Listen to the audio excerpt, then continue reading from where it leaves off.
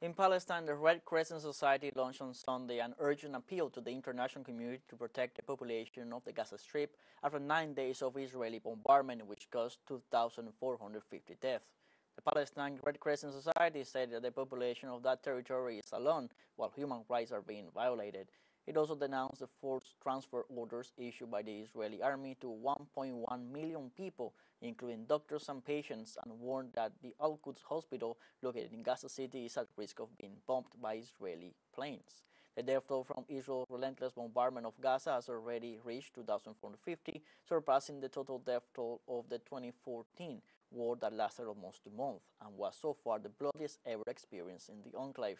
The indiscriminate Israeli attacks have also left 9,200 wounded, according to the latest data from the health ministry in Gaza, which has described as ethnic cleansing the Israeli campaign unleashed by the surprise attack a week ago by Hamas.